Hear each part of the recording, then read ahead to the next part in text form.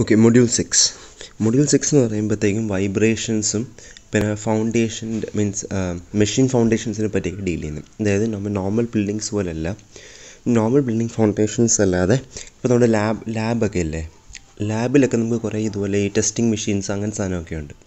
അത് നമ്മുടെ normal dead load പോലെ ആയിരിക്കത്തില്ല, അതിൻ്റേതായ ഒരു വർക്കിംഗ് കാണും. ഫോർ എക്സാമ്പിൾ ട്രാൻസ്പോർട്ടേഷൻ ലാബിലൊക്കെ ആണെങ്കിൽ റാമ്പിങ് അല്ലെങ്കിൽ ലോസ് ആഞ്ചലസ് സബ്രഷൻ ടെസ്റ്റിംഗ് മെഷീൻ അതൊക്കെ എന്ന് പറഞ്ഞാൽ റൊട്ടേറ്റ് ചെയ്തുകൊണ്ടിരിക്കുക, നല്ല ഹെവി വെയിറ്റിൽ റൊട്ടേറ്റ് ചെയ്തുകൊണ്ടിരിക്കുക. അല്ലെങ്കിൽ ഇപ്പം സ്ട്രെങ്ത് ഓഫ് മെറ്റീരിയൽസ് ലാബിൻ്റെ അകത്താണെങ്കിൽ പോലും നമുക്ക് ഇമ്പാക്ട് ടെസ്റ്റിംഗ് മെഷീനൊക്കെ ഉണ്ടല്ലോ. അപ്പോൾ അതൊക്കെ ആ പറയുന്ന ഗ്രൗണ്ടിലോട്ട് പെട്ടെന്നൊരു ഹെവി ലോഡാണ് തരുന്നത്. അപ്പോൾ അങ്ങനത്തെ കേസിൽ നമ്മൾ നോർമൽ ഫൗണ്ടേഷൻ കൊടുത്താൽ പോരാ, ആ പെർട്ടിക്കുലർ മെഷീൻസിനൊക്കെ സെപ്പറേറ്റ് ഫൗണ്ടേഷൻസ് കൊടുക്കണം. ഓക്കെ, അപ്പം അതാണ് ഈ പാട്ട് ഡീൽ ചെയ്യുന്നത്. അതിൻ്റെ അകത്ത് കുറച്ച് ബേസിക് ടേംസ് അറിയാനുണ്ട്. ഒന്ന് വൈബ്രേഷൻസ്, ബേസിക് സാധനങ്ങളാണ്. അതിൻ്റെ ഒരു ലൈക്ക് ജസ്റ്റ് ബേസിക്കായിട്ട് ഒരു ഇൻട്രോ കൊടുക്കുന്നേ ഉള്ളൂ, ഒരു ബ്രീഫായിട്ട് ഇൻട്രോ തരുന്നേ ഉള്ളൂ. If the motion of the body is oscillatory in character it is called vibration. അതായത് ടു ആൻഡ് ഫ്രോ, അങ്ങോട്ടും ഇങ്ങോട്ടും മൂവ് ചെയ്യുന്നതിനാണ് വൈബ്രേഷൻ എന്ന് പറയാം. Periodic motion, if the motion repeats self at regular intervals of time it is called periodic motion. അതായത് ഈ പറയുന്ന അങ്ങോട്ടും ഇങ്ങോട്ടുള്ള movement same time period, like ഒരു മിനിറ്റിൽ 10 പ്രാവശ്യം അങ്ങോട്ടും ഇങ്ങോട്ടും മൂവ് ചെയ്യും. അങ്ങനെ ഈ സെയിം സാധനം റിപ്പീറ്റ് ചെയ്തുകൊണ്ടിരിക്കുമ്പോൾ അതിനെയാണ് പീരിയോഡിക് മോഷൻ എന്ന് പറയാം. Free vibration, if a system vibrates without an external force then it is said to undergo free vibrations. Free vibrations എന്ന് പറയുമ്പോഴത്തേക്ക് ഇപ്പോൾ നമ്മൾ ക്ലോക്കിൻ്റെ പെൻഡിലും അല്ലെങ്കിൽ ഒരു ബോൾ ഒരു കയറിൻ്റെ അടിയിൽ കെട്ടിയിട്ട് നമ്മൾ വിടുമെന്ന് വെച്ചോ.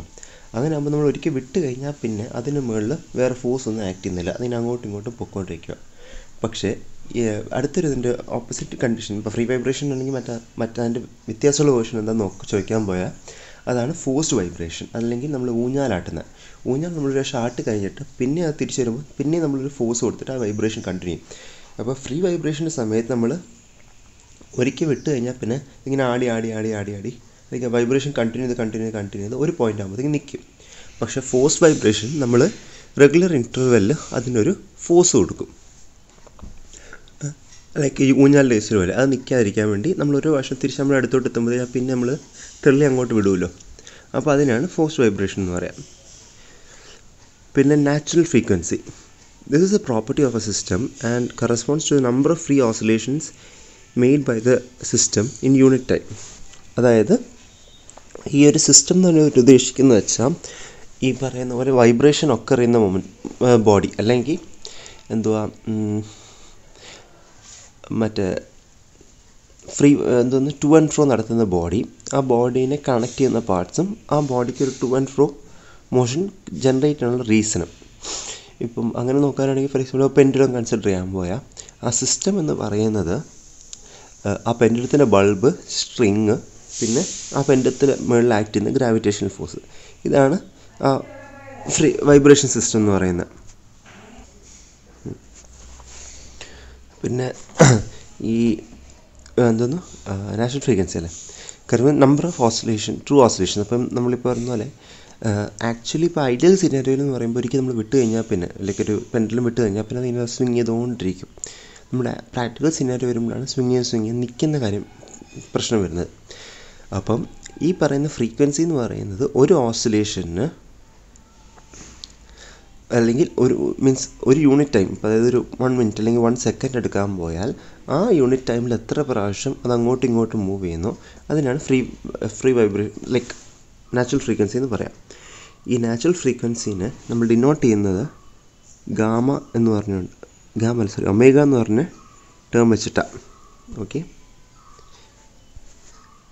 ഒമേഗ എന്ന് പറയുന്ന ടേം വെച്ചിട്ടാണ്. അതിൻ്റെ ഇക്വേഷൻസൊക്കെ ഫർദർ വരുമ്പോഴത്തേക്കും പറയാം. പിന്നെ ഫോഴ്സ് വൈബ്രേഷൻസ് എന്താണെന്ന് പറയാം. Vibrations that are developed by external applied exciting force vibrations. Forcing frequency, this refers to the periodicity of external forces which acts on the system during force vibration. അല്ലെങ്കിൽ നമ്മളിപ്പോൾ പറഞ്ഞ പോലെ ഇപ്പോൾ ഊഞ്ഞാൽ ലൈക്ക് പുഷ് കൊടുക്കുന്നുണ്ടെങ്കിൽ ആ push കൊടുക്കുന്നതിൻ്റെ interval, അപ്പോൾ ഓരോ പ്രാവശ്യം ആ ഊഞ്ഞാൽ നമ്മുടെ അടുത്തോട്ട് വരുമ്പോഴല്ലേ, അപ്പോൾ അങ്ങനെ നോക്കുമ്പോഴത്തേക്കും നമ്മളിപ്പോൾ 1 മിനിറ്റിൽ എത്ര പ്രാവശ്യം ഈ ഫോഴ്സ് അപ്ലൈ ചെയ്യുന്നുണ്ട്. അപ്പോൾ അതിനെയാണ് ഫോഴ്സിങ് ഫ്രീക്വൻസി എന്ന് പറയുന്നത്. അതായത് ഇപ്പം ഒരു ഊഞ്ഞാൽ അങ്ങോട്ടും ഇങ്ങോട്ടും 10 പ്രാവശ്യം പോവുകയാണെങ്കിൽ നമ്മൾ ഒരു മിനിറ്റിൽ ഈ പറയുന്ന ഫോഴ്സ് എക്സ്റ്റേണൽ ഫോഴ്സ് കൊടുക്കുന്നതും 10 പ്രാവശ്യം ആയിരിക്കുമല്ലോ. നമ്മുടെ അടുത്തോട്ട് ഓരോ പ്രാവശ്യം വരുമ്പം നമ്മൾ അങ്ങോട്ട് പുഷ് ചെയ്യുമല്ലോ. അപ്പോൾ അതിനാണ് ഫോഴ്സിങ് ഫ്രീക്വൻസി എന്ന് പറയാം. എപ്പോഴും ഊഞ്ഞാലിൻ്റെ കേസ് മാത്രമല്ല കേട്ടോ, ഏതൊരു വൈബ്രേറ്റിംഗ് ബോഡിയും ആ വൈബ്രേഷൻ കണ്ടിന്യൂ ആയി അല്ലെങ്കിൽ മെയിൻറ്റെയിൻ ആയി നിൽക്കാൻ വേണ്ടി ഒരു എക്സ്റ്റേണൽ ഫോഴ്സ് കൊടുക്കുന്നുണ്ടെങ്കിൽ അതിന് നമ്മൾ ഫോഴ്സ് വൈബ്രേഷൻ എന്ന് പറയും. എന്നിട്ട് ആ എക്സ്റ്റേണലി അപ്ലൈ ചെയ്യുന്ന ഫോഴ്സ് ഏത് ഇൻ്റർവെല്ലാണ്, എത്ര നേരം കഴിഞ്ഞിട്ടാണ് നമ്മൾ കൊടുക്കുന്നത്, അതിനെ നമ്മൾ ഫോഴ്സിങ് ഫ്രീക്വൻസി എന്ന് പറയും. പിന്നെ frequency ratio. The ratio of forcing frequency and the natural frequency of a system is referred to as frequency ratio. അത് നേരെ forcing frequency divide by natural frequency. ഇപ്പോൾ ഇത് പറയാനായിട്ടില്ല, അതുകൊണ്ടാണ്. Amplitude of motion. The maximum displacement of vibrating body from the main position is amplitude of motion. അതായത് ഇപ്പോൾ നമ്മൾ ഒരു body vibrate ചെയ്യുന്നുണ്ടെങ്കിൽ അതിൻ്റെ ഒറിജിനൽ പൊസിഷൻ അല്ലെങ്കിൽ മീൻ പൊസിഷൻ, ഇപ്പോൾ അങ്ങോട്ടും ഇങ്ങോട്ടും പോകുന്നുണ്ടെങ്കിൽ അങ്ങോട്ടും ഇങ്ങോട്ടും പോകുന്നതിൻ്റെ നടുക്കുള്ള പോയിൻറ്റിൽ നിന്ന് എത്രത്തോളം അങ്ങോട്ടും എത്രത്തോളം ഇങ്ങോട്ടും പോകുന്നു. ഇപ്പോൾ ഒരു പെൻഡുലത്തിൻ്റെ കേസ് വെച്ച് പറയാനാണെങ്കിൽ ഇപ്പോൾ എങ്ങനെയാണ് പെൻഡുലം വെച്ചോ, അത് ഇങ്ങോട്ടും പോകുന്നുണ്ടെങ്കിൽ ഈ ഭാഗമാണ് അതിൻ്റെ ആംപ്ലിറ്റ്യൂഡ്. ഇത് എത്രത്തോളം ഒരു സൈഡിലോട്ട് മൂവ് ചെയ്യും, അതിനാണ് അവർ ആംപ്ലിറ്റ്യൂഡ് ഉദ്ദേശിക്കുന്നത്. Resonance. A system having n degree of freedom has n natural frequencies. If the frequency of excitation coincides with any one of the natural frequencies of the system, the condition of resonance occurs. The amplitude of motion is very excessive and very excessive at resonance. അത് ഉദ്ദേശിക്കുന്നത് വെച്ചാൽ ഇപ്പം ഒരു ബോഡിക്ക് എന്താ പറയുക, ഒരു natural frequency ഉണ്ടെന്ന് പറഞ്ഞില്ലേ. ഏതൊരു സ്വിങ്ങിങ് ബോഡിക്ക് നാച്ചുറൽ ഫ്രീക്വൻസി എന്ന് പറഞ്ഞൊരു എമൗണ്ട് ഉണ്ട്. അതെങ്ങനെ കണ്ടുപിടിക്കുന്നതെന്നൊക്കെ ഫെർദർ കാണാം. അപ്പം ആ നാച്ചുറൽ ഫ്രീക്വൻസി ആ ബോഡി അറ്റൈൻ ചെയ്യാൻ പോയാൽ, ഇപ്പം ഫോർ എക്സാമ്പിൾ ഒരു ഊഞ്ഞാലെന്ന് വെച്ചോ, ഒരു ഊഞ്ഞാലിന് ഇപ്പോൾ ഒരു പെർട്ടിക്കുലർ ആൾ നിൽക്കുമ്പോഴത്തേക്കും ഒരു പെർട്ടിക്കുലർ മാസ് ഉണ്ടെങ്കിൽ അതിനൊരു പെർട്ടിക്കുലർ നാച്ചുറൽ ഫ്രീക്വൻസി ഉണ്ട്. അപ്പോൾ ആ നാച്ചുറൽ ഫ്രീക്വൻസി എത്തുമ്പോഴായിരിക്കും ആ ഊഞ്ഞാലിന് എടുക്കാൻ പറ്റുന്ന മാക്സിമം ആംപ്ലിറ്റ്യൂഡ് ഇതിൽ നിന്ന്. ഓക്കെ, അതിന് കുറഞ്ഞുള്ള നാച്ചുറൽ ഫ്രീക്വൻസി വരുന്ന സമയത്ത് അതിൻ്റെ മാഗ്നിറ്റ്യൂഡ്സ് ഈ ഇടയ്ക്കുള്ള റീജിയനിലായിരിക്കും. പക്ഷേ ഈ പറയുന്ന പോലെ നാച്ചുറൽ ഫ്രീക്വൻസി ആ ഊഞ്ഞാലെത്തുമ്പോഴത്തേക്ക് റെസൊണൻസ് ഒക്കർ ചെയ്തെന്ന് പറയും, അല്ലെങ്കിൽ ഒരു സിസ്റ്റത്തിന് റെസൊണൻസ് ഒക്കർ ചെയ്യുന്നതെന്ന് പറയും. അപ്പോൾ അതായത് അതിൻ്റെ മാക്സിമം ആംപ്ലിറ്റ്യൂഡ് ഈ റെസൊണൻസ് കണ്ടീഷനിലാണ് എത്തുന്നത്. അപ്പം നമ്മൾ മെഷീൻ ഫൗണ്ടേഷനൊക്കെ ഡിസൈൻ ചെയ്യുന്ന സമയത്ത് ഒരിക്കലും നമ്മൾ ഈ റെസൊണൻസ് ഒക്കർ ചെയ്യാൻ വേണ്ടി വിടരുത്. റെസൊണൻസ് ഒക്കർ ചെയ്യാൻ വേണ്ടി വിട്ടാൽ എന്ത് പറ്റും, അല്ലെങ്കിൽ അങ്ങനത്തെ ഒരു കണ്ടീഷൻ നടക്കുന്ന പോലെ നമ്മൾ ഡിസൈൻ ചെയ്യരുത്. ചെയ്യാൻ പോയാൽ പറ്റുന്ന വെച്ചാൽ ആ സിസ്റ്റത്തിന് ഒക്കർ ചെയ്യാൻ പറ്റുന്ന ഏറ്റവും മാക്സിമം ആംപ്ലിറ്റ്യൂഡ് ആയിരിക്കും അപ്പോൾ ഒക്കർ ചെയ്യാൻ പോകുന്നത്. അതുകൊണ്ട് തന്നെ നമുക്ക് റെസിസ്റ്റ് ചെയ്യേണ്ട ലോഡ്, അല്ലെങ്കിൽ ഈ ഫൗണ്ടേഷൻ റെസിസ്റ്റ് ചെയ്യേണ്ട ലോഡ് വളരെ കൂടുതലായിരിക്കും. Damping. It is the resistance offered by the vibrating system to motion. The resistance is called damping force and is dependent on the condition of vibration, material and type of system. അതായത് ഏതൊരു മെറ്റീരിയലും നമ്മളിപ്പോൾ vibrate ചെയ്യുന്ന കാണുമ്പോൾ പുറത്തുനിന്നൊരു force കൊടുത്തിട്ടില്ലെങ്കിൽ അതിങ്ങനെ vibrate ചെയ്ത്, for example ഇപ്പോൾ എന്താ പറയുക, ഒരു സ്പ്രിങ്ങിൻ്റെ മുകളിലൊരു ലോഡ് വെച്ചിട്ട് നമ്മളിങ്ങനെ പൊക്കി വിടുകയെന്ന് വെച്ചോ, അതിങ്ങനെ അപ്പ് ആൻഡ് ഡൗൺ എന്ന് പറഞ്ഞാൽ മോഷൻ നടക്കും. ഓക്കെ, അത് കുറച്ച് കഴിയുമ്പോൾ ഇങ്ങനെ അപ്പ് ആൻഡ് ഡൗൺ മോഷൻ കഴിയുമ്പോൾ നിൽക്കും. അല്ലെങ്കിൽ ഇപ്പോൾ ഒരു പെൻഡിൽ നമ്മൾ സ്വിങ് ചെയ്ത് വിടുകയാണെങ്കിൽ, അല്ലെങ്കിൽ ഊഞ്ഞാൽ സ്വിങ് ചെയ്ത് വിടുമ്പോൾ കുറച്ച് കഴിയുമ്പോഴത്തേക്ക് വന്ന് മീൻസ് അതിൻ്റെ ആംപ്ലിറ്റ്യൂഡ് അല്ലെങ്കിൽ അങ്ങോട്ടും ഇങ്ങോട്ടും നീങ്ങുന്നത് കുറഞ്ഞ് വന്ന് 0 നിൽക്കും. ആ ഒരു കണ്ടീഷനാണ് പറയുന്നത് ഡാമ്പിംഗ് എന്ന് പറയുന്നത്. അപ്പോൾ ഇവിടെ ഡാമ്പിംഗ് നടക്കുന്നത് എന്തുകൊണ്ടാണ്, ഈ പറയുന്ന സ്വിങ് അല്ലെങ്കിൽ ഈ പറയുന്ന സ്പ്രിങ് അങ്ങോട്ടും ഇങ്ങോട്ടും മൂവ് ചെയ്യുന്ന സമയത്ത് ഇത് എയറുള്ള അല്ലെങ്കിൽ അറ്റ്മോസ്ഫിയറിൻ്റെ അകത്താണ് ഇതെല്ലാം നടക്കുന്നത്. അപ്പം എയർ റെസിസ്റ്റൻസ് ഉണ്ടാവും. എയർ ഇതിൻ്റെ അങ്ങോട്ടും ഇങ്ങോട്ടും മൂവ് ചെയ്യാനുള്ള ടെൻഡൻസി ഗ്രാജുവലി കുറയ്ക്കും. അപ്പോൾ ഇതിനെ കുറഞ്ഞ് വന്നിട്ട് ഒരു ഡാമ്പിംഗ് ഫോഴ്സാണ് എയർ ക്രിയേറ്റ് ചെയ്യുന്നത്, അല്ലെങ്കിൽ ഒരു resistance to the movement of vibration. പിന്നെ machine foundations. Machine foundations are special type of foundations required for machines, machine tools and heavy equipment which have a wide range of speeds, loads and operating conditions. These foundations are designed considering the shocks and vibrations resulting from operation machines. Okay.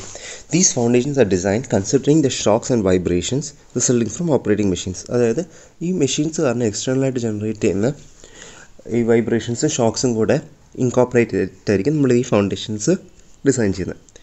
Machine foundations is subjected to dynamic loads in addition to static loads. For a given structure, the load carried by the foundation at any given time is constant in magnitude and direction. അതേ നമ്മൾ normal ഫൗണ്ടേഷനൊക്കെ design ചെയ്യുന്ന സമയത്ത്. പക്ഷേ dynamic lords may act due to earth quakes, bomb blast, operation of machines, pile driving, quarrying etcetera. Okay, നമ്മളതായത് ഇപ്പം foundation എടുക്കുന്ന സമയത്ത് തന്നെ ഒരു എർത്ത് ക്വേക്ക് ഉണ്ടാകുമ്പോൾ ഈ ഫൗണ്ടേഷൻ ഇരിക്കുന്ന സോയിലിൻ്റെ മുകളിൽ ഒരു ഇത് വരും എന്ന് പറഞ്ഞാൽ വൈബ്രേഷൻ വരും. അങ്ങനെ വരുന്ന സമയത്ത് ഫൗണ്ടേഷനെ വൈബ്രേറ്റ് ചെയ്യും. അങ്ങനത്തെ കേസിൽ നമ്മൾ ഡൈനാമിക് ലോഡ്സ് ആക്ട് ചെയ്യുന്നുണ്ട് എന്നാണ് പറയാം. Example example for static lords നമ്മൾ പറയുന്ന സമയത്ത് dead weight of structure, live load such as weight of train on A bridge and assembly of people on in A building. അതായത് ബിൽഡിങ്ങിന് മുകളിൽ നോർമലായിട്ട് ആൾക്കാർ അല്ലെങ്കിൽ അതിൻ്റെ മുകളിലുള്ള സാധനങ്ങൾ കാരണമുള്ള വെയ്റ്റ്. ഡൈനാമിക് ലോഡ്സ് എന്ന് വെച്ചാൽ ഈ ഡൈനാമിക് ലോഡ്സ് സ്ട്രക്ചറിന് മുകളിൽ വൈബ്രേഷൻസ് ക്രിയേറ്റ് ചെയ്യും. പിന്നെ pure dynamic lords do not occur in nature. അതായത് ഇപ്പോൾ പറഞ്ഞ പോലെ നമ്മൾ ഈ ഐഡിയൽ കണ്ടീഷൻ അല്ലെങ്കിൽ ഇക്വേഷൻ വെച്ചിട്ട് നമ്മൾ കണ്ടുപിടിക്കുന്ന ഡൈനാമിക് ലോഡ്സ് അല്ല, അങ്ങനത്തെ പ്രോപ്പറായിട്ടുള്ള ഡൈനാമിക് ലോഡ്സ് അല്ല ആക്ട് ചെയ്യുന്നത്. അതിൻ്റെ മുകളിൽ കുറേ ഫാക്ടേഴ്സ് കുറേ വേരിയേഷൻസ് ഉണ്ടാകും. Various it's magnitude and direction with respect to time. അതിനാണ് ഡൈനാമിക് ലോഡ്സ് എന്ന് ജസ്റ്റ് ഡെഫിനേഷൻ എന്നേ ഉള്ളൂ. അതുകൊണ്ട് ഞാൻ കൂടുതൽ ജസ്റ്റ് പറഞ്ഞു പോകുന്നതേ ഉള്ളൂ. The most important parameter of machine foundations are natural frequency of machine foundation, soil system, amplitude of motion of machine at its operating frequency. അപ്പം natural frequency of machine foundations എന്ന് പറയുന്നത് ഈ പറയുന്ന പോലെ നമ്മളടുത്ത നാച്ചുറൽ ഫ്രീക്വൻസിനേക്കാളും കുറവായിരിക്കണം ഈ പറയുന്ന വൈബ്രേഷൻസ് മാക്സിമം. അതായത് ഫ്രീക്വൻസിനേക്കാളും കൂടി പോകുമ്പോൾ പറ്റിപ്പോകുന്നതെന്ന് വെച്ചാൽ നേരത്തെ പറഞ്ഞാൽ മാക്സിമം ആംപ്ലിറ്റ്യൂഡ് എത്തും, അത് നമുക്ക് റെസിസ്റ്റ് ചെയ്യാൻ പാടായിരിക്കും. അപ്പോൾ ആംപ്ലിറ്റ്യൂഡ് ഏറ്റവും മിനിമം ആക്കണം എന്നുണ്ടെങ്കിൽ ഒരിക്കലും ഇത് നാച്ചുറൽ ഫ്രീക്വൻസി എത്താൻ പാടില്ല. Amplitude of motion at its operating frequency, അതായത് ഈ ഒരു മെഷീൻ വർക്ക് ചെയ്യുന്ന സമയത്ത് അതിൻ്റെ ആംപ്ലിറ്റ്യൂഡ് എത്താൻ പറ്റുന്ന എത്രയാണോ ആ റേഞ്ച് വരെ നമ്മൾ എന്തായാലും പ്രിപ്പയർഡ് ആയിരിക്കണം ആ വേരിയേഷൻസ് ആ ഫൗണ്ടേഷന് താങ്ങാൻ വേണ്ടി. Classification of machines. Reciprocating machines, അതായത് അങ്ങോട്ടും ഇങ്ങോട്ടും അല്ലെങ്കിൽ റൊട്ടേഷൻസ് നടക്കുന്ന മെഷീൻസ്, അങ്ങോട്ടും ഇങ്ങോട്ടും മൂവ്മെൻറ്റ് നടക്കുന്ന ടു ആൻഡ് ഫ്രോ മൂവ്മെൻറ്റ് നടക്കുന്ന മെഷീൻസ്. ഇമ്പാക്ട് മെഷീൻസ് നമ്മൾ ഇമ്പാക്ട് ടെസ്റ്റിംഗ് അത് ചെയ്യത്തില്ലേ, അത് ഇപ്പം അഗ്രിഗേറ്റ്സിന് മുകളിലൊക്കെ ആണെങ്കിൽ അതിനാണ് ഇമ്പാക്ട് മെഷീൻസ് പറയുന്നത്. പിന്നെ റെസിപ്രോക്കേറ്റിംഗ് മെഷീൻസിൻ്റെ എക്സാമ്പിൾ എന്ന് പറയുമ്പോൾ ഈ ചാർപീസ് ഇമ്പാക്ട് ടെസ്റ്റൊക്കെ ഉണ്ട് നമ്മൾ SOM ലാബിൽ ചെയ്യുന്നത്. അത് അങ്ങോട്ടും ഇങ്ങോട്ടും മൂവ് ചെയ്യുക സ്വിങ്, അപ്പം അതിൻ്റെ ലോഡ് കാരണം. പിന്നെ റൊട്ടേറ്ററിങ് മെഷീൻസ്, അതായത് ഞാൻ ട്രാൻസ്പോർട്ടേഷൻ ലാബിലൊക്കെ ഉള്ള എക്സാമ്പിൾസാണ്. ഇതുപോലെ വേറെ ഇഷ്ടംപോലെ നമുക്ക് കാണാൻ പറ്റുന്ന പഠിക്കുന്ന സമയത്ത് കാണാൻ പറ്റുന്ന 2-3 ഇൻസ്ട്രുമെൻറ്റ്സ് ആണ് പറഞ്ഞത്. അത് ലോസ് ആഞ്ചലസ് അബ്രേഷൻ മെഷീൻ, വലിയൊരു ബാരൽ പോലത്തെ റിങ്, അതിങ്ങനെ കറങ്ങിക്കൊണ്ടിരിക്കും. അതുകൊണ്ടാണ് മറ്റേ ഞാൻ പറഞ്ഞ റൊട്ടേറ്ററിങ് മെഷീൻ എന്ന് പറയുന്നത്. Reciprocating machines. It produces a periodic unbalanced force and operating speed of reciprocating machines are usually smaller than 1000 RPMs. For designing unbalanced forces taken in varying sinusoidally. Example gas engines, diesel engines, etc. ഈ ഇപ്പോൾ mechanical ലാബിലകത്തൊക്കെ engines ഒക്കെ run ചെയ്യുന്ന സമയത്ത് ആ കേസിൽ അല്ലെങ്കിൽ പറഞ്ഞാൽ ഇൻഡസ്ട്രിയിലാണെങ്കിലും ഇപ്പോൾ ഫോർ എക്സാമ്പിൾ ഫാക്ടറീസൊക്കെ ആണെങ്കിലും ഇതുപോലെ എൻജിൻസ് അങ്ങോട്ടും ഇങ്ങോട്ട് റൺ ചെയ്യുന്നുണ്ടെങ്കിൽ ഇത് ടു ആൻഡ് ഫ്രം മോഷൻ അല്ലേ.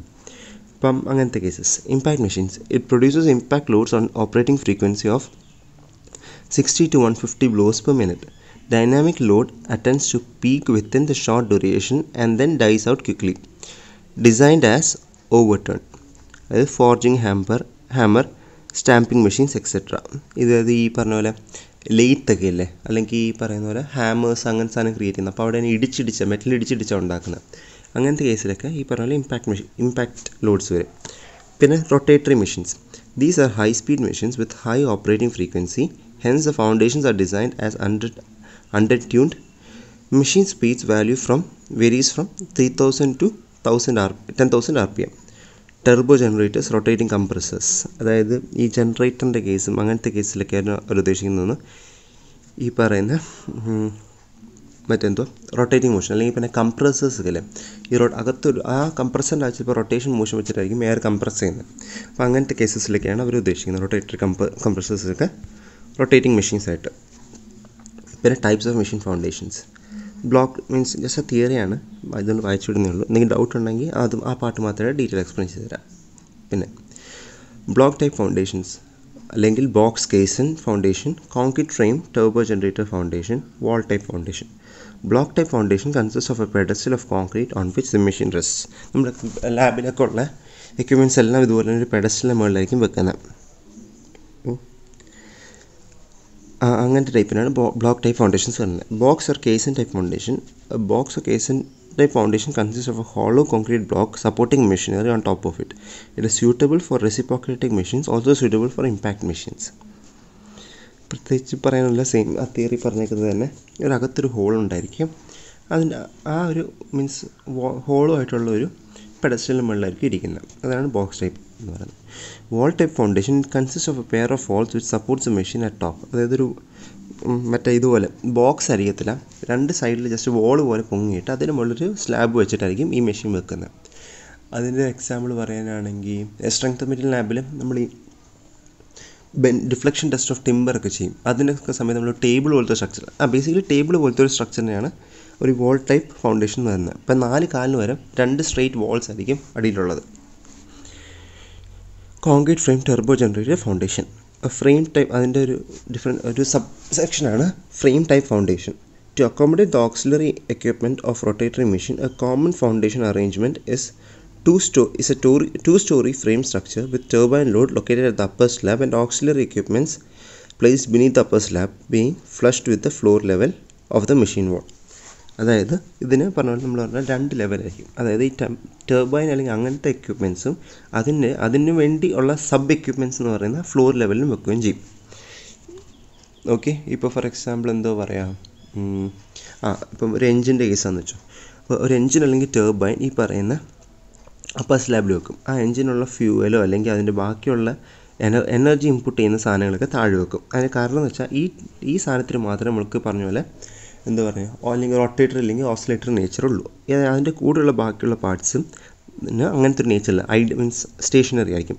അപ്പോൾ അത് ഇതിന് മുകളിൽ വെക്കാൻ പോയാൽ ഈ റൊട്ടേഷൻ നടക്കുന്ന അല്ലെങ്കിൽ ഈ അങ്ങോട്ടും ഇങ്ങോട്ടും ടു ആൻഡ് ഫ്രോ നടക്കുന്ന ഡെക്കിൻ്റെ മുകളിലുള്ള മാസ് കൂടുമ്പോഴത്തേക്കും വൈബ്രേഷൻ കൂടാൻ ചാൻസ് ഉണ്ട്. ഈ മൊമെൻറ്റം അങ്ങോട്ടും ഇങ്ങോട്ടുള്ള മൊമെൻറ്റം കൂടാൻ ചാൻസ് ഉണ്ട്.